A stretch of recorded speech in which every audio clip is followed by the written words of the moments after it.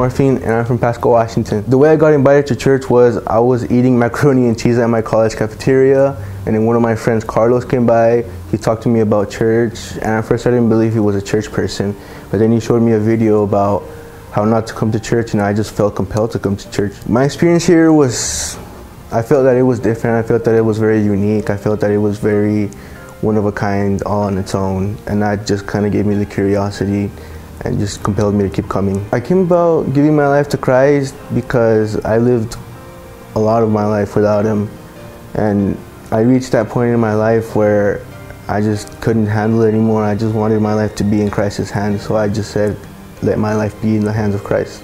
I'm getting baptized to be a new person, to be a disciple of Christ, and to bring disciples to Christ's house so they could be saved and healed.